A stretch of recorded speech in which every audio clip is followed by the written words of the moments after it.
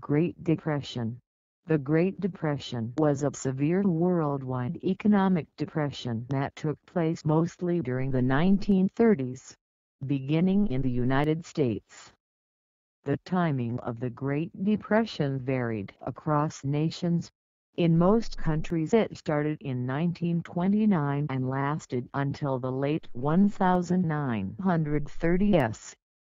It was the longest, deepest, and most widespread depression of the 20th century.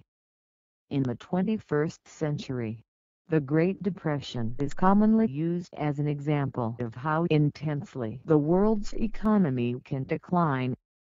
The Great Depression started in the United States after a major fall in stock prices that began around September 4, 1929, and became worldwide news with the stock market crash of October 29, 1929, known as Black Tuesday.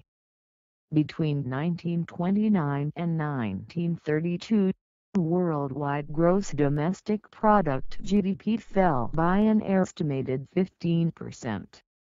By comparison, worldwide GDP fell by less than 1% from 2008 to 2009 during the Great Recession.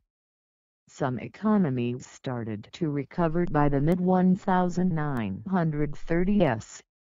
However, in many countries the negative effects of the Great Depression lasted until the beginning of World War II. The Great Depression had devastating effects in countries both rich and poor. Personal income, tax revenue, profits and prices dropped, while international trade plunged by more than 50%.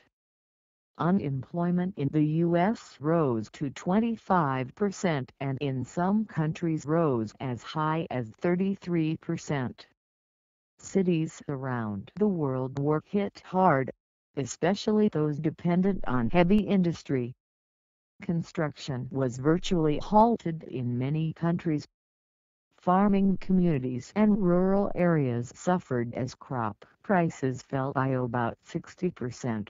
Facing plummeting demand with few alternative sources of jobs, areas dependent on primary sector industries such as mining and logging suffered the most.